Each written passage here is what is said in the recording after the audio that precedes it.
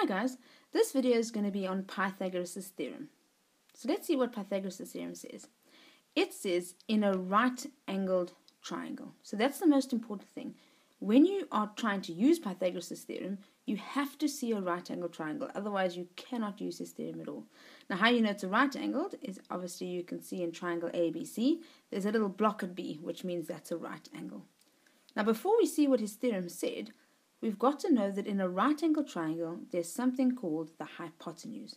Now, the hypotenuse is the side that's the longest side in a right-angled triangle, and it's always opposite the 90-degree sign. Now, what did Pythagoras' theorem say? It said you will have two other sides. One of them will be BC, and if we square BC, and we add the other side squared, which is AB squared, you will always get the hypotenuse squared. So the hypotenuse is always by itself. It's the two shorter sides squared added together equals the hypotenuse squared. Now whenever we use this, we're going to write in brackets Pythagoras. So let's look at some examples. It says solve for x. And our first example has a right angle triangle, which is wonderful. And it has two lengths, one of 4 centimeters, one of 3 centimeters, and then x.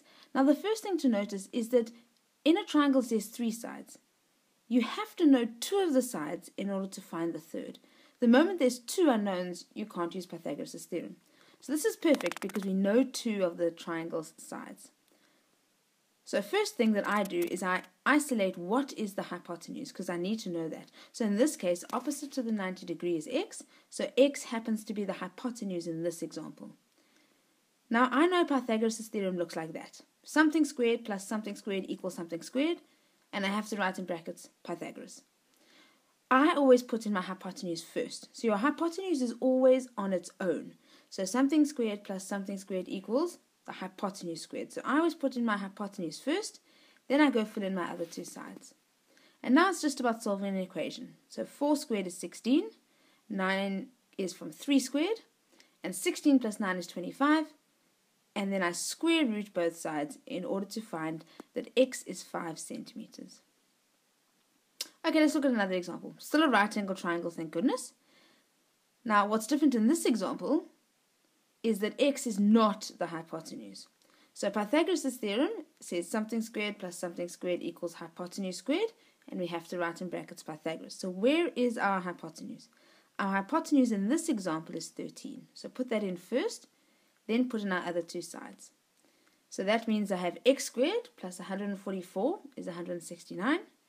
Then I subtract 144 from both sides, and then I can square root both sides to get an answer. Okay, let's look at another example. Now this example also says solve for x. And in our first triangle, the reason why this is kind of different is we have these funny side lengths of square root of 3 and square root of 8. Now those aren't perfectly nice natural numbers. Those are called irrational numbers.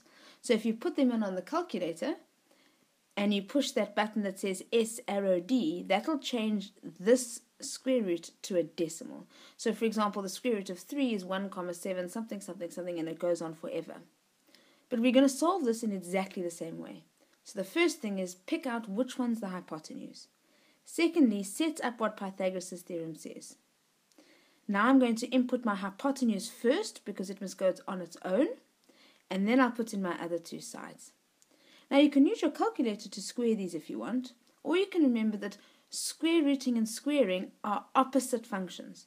So when you square root something and then you square it, those 2 operations cancel each other out. So when you square root 3 and then you square it again, you get back to 3. And when you square root 8 and you square it again, you get back to 8. So then I'm going to minus 3 on both sides and I get x squared is 5. And then I'm going to square root both sides in order to get the square root of 5. Now that's not a very nice number. You can change it to a decimal, or you can leave it as the square root of 5. Okay, let's look at another example. Now the first thing I noticed in this example is that there's no right angle. So it looks like a right angle. The angle at A looks so perfectly like 90 degrees, but you can't assume it's 90 degrees unless they tell you. But you would have noticed already the triangle ABC in this example is clearly an isosceles triangle because it has 2 equal sides. Now there's a 45-degree angle, an x, and a 1 and a 1. So I cannot start off with Pythagoras' theorem because I don't know if this is right angled. But if there's two equal sides in a triangle, there are two equal angles. So in this case, angle C is also 45 degrees. And our geometry reason is because they are angles opposite equal sides. But now this is good, because now I can do sum of angles in a triangle. The 45 degree at angle C plus the 45 degrees at B plus A must be equal to 180 degrees. And our reason? Sum of angles in a triangle. That means 90 degrees plus A is 180. So if I minus 90 from both sides, I get a 90 degree angle at A. So it did look like a 90 degree angle, and it was one in the end, but you can't assume it's one until you've proven it.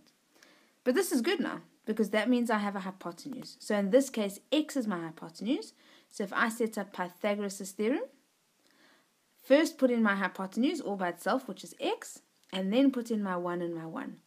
Now 1 squared is 1, and so 1 plus 1 is 2, so x squared is 2. Now if I square root both sides, I get x to be a value of the square root of 2. Now if you want to change that to a decimal, you can just push the button that says S arrow decimal, and I rounded off to 2 decimal places, so I got 1,41 centimeters. Okay, let's look at example 3. Now example 3 is slightly different because it's two triangles linked together, and they're both right-angled triangles. So let's have a look at what the question says. The question says, as usual, solve for x. Now where is x? X is part of my highlighted yellow triangle. Now if you have a look at that highlighted yellow triangle, let's identify the hypotenuse.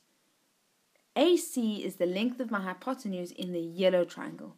Now the problem with this yellow triangle is that, remember I said at the beginning of the video, Pythagoras' theorem helps you find the third side if you know two of the sides. Now the problem with yellow triangles, I only know one side, so it's not particularly useful. But if I look at blue triangle, I know two sides. I know 12 centimeters and 20 centimeters, which means I can find the length of the third side. So let's ignore the yellow triangle and let's do Pythagoras in the blue triangle. So opposite the 90 degrees is the hypotenuse for the blue triangle. It's not the same as the hypotenuse for the yellow triangle. So this is the hypotenuse for the blue triangle. So now we set up Pythagoras' theorem. And first we put in the hypotenuse by itself. Then we have AC, which is the length we are trying to find out, plus 12 in our different places. So now we have AC squared plus 144 equals 400. Then I minus 144 on both sides and get 256. And then square root both sides. So I know that AC, which is labeled H in my diagram, is 16 centimeters long. Now that's brilliant, because now I know two lengths in my yellow triangle. So I can now do Pythagoras' theorem in my yellow triangle. So I'm first going to put in my hypotenuse, which in the yellow triangle is 16. Then I'm going to put in my x and my 6. So 6 squared is 36, and 16 squared is 256. I'm going to minus 36 on both sides to get 220, and then I'm going to square root to get 2 root 55. Now that's not a very nice number, so you can change it to a decimal if you want, and I got 14,83 centimeters. We always round off to 2 decimal places. And that's Pythagoras' theorem. So we just have to remember that it has to be in a right-angled triangle, and you must always identify your hypotenuse and put your hypotenuse in the right place.